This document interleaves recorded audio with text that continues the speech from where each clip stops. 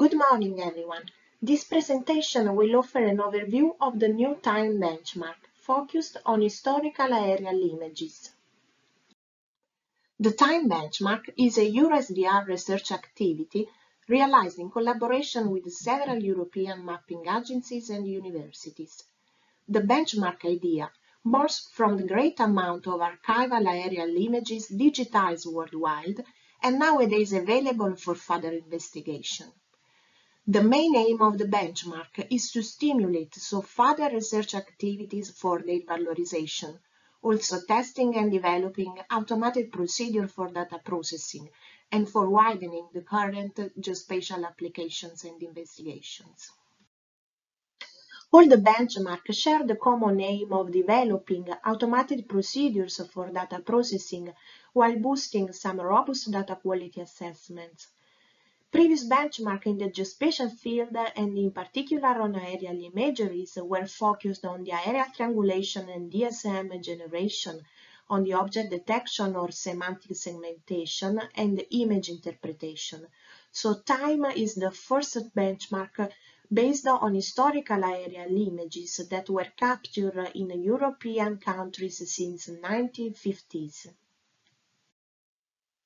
8 European countries contributed to the collection of about 1,000 archival aerial images with a temporal range of about 50 years and also providing some multi-temporal datasets. Time datasets are very heterogeneous in terms of number of collected and shared images, taking cameras, image quality and format, scan resolution used during their digitization, but also for the availability of ancillary information of further details about the flight mission. So, for example, the interior and exterior camera parameters, but also for the availability of ground control points necessary for georeferencing image blocks. In different cases and for several locations, also multi-temporal series are provided for widening the possible research investigations.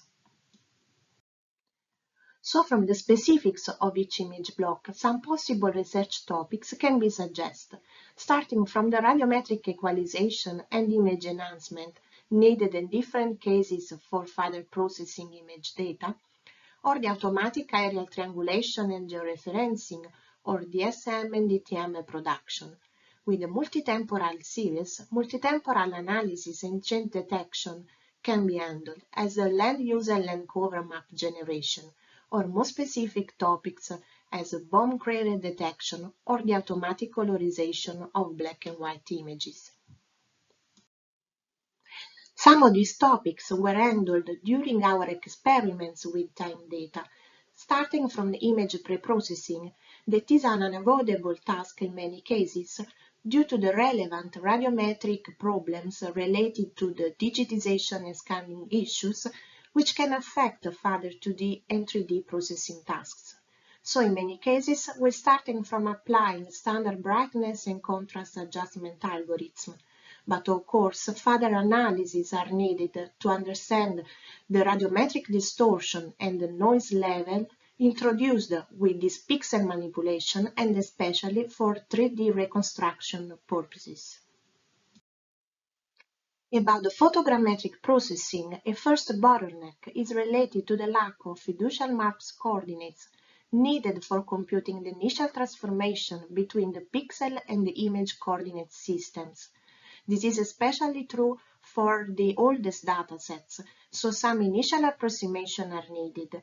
We started with different blocks from the coarse transformation. Adopting a virtual reference system, we manually measured some fiducial mark coordinates for computing the affine transformation to apply to the entire block.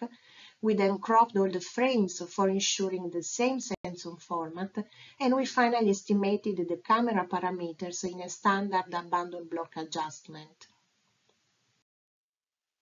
A further research investigation was focused on the automatic type point extraction, testing different handcraft and learning-based approaches for the co-registration of multitemporal pairs from multitemporal datasets. The latest resulted very promising for handling this task. About the automatic aerial triangulation, we test the performance of different photogrammetric software to assess their capability of managing analog grayscale images. We then handled the georeferencing problem when stable over time ground control points are not available or clearly visible in historical images. In this case, and when modern ground control points are available, the corresponding points can be manually identified and measured in the historical images, but we verified that relevant error can be introduced in this processing phase. Other experiments were focused on the evaluation of dense image matching algorithms for the production of digital surface models and orthophoto, also with multi-temporal datasets. We finally explored this quite innovative research topic related to the automatic colorization of grayscale images, considering that colorized images can support further processing tasks as data classification of object recognition. We started from evaluating existing automatic methods, and we finally developed a new deep learning architecture which proved to outperform existing approaches in the aerial case. For concluding, the time benchmark is an opportunity for the exploration and valorization of these historical sources, and many datasets are already available for testing and validating 2D and 3D processing algorithms. The presented experiments have shown the bottlenecks of processing historical data, but also opened to new research scenarios. For further information, you can visit the project website, while for accessing data, you can send us an email. Thanks for your attention.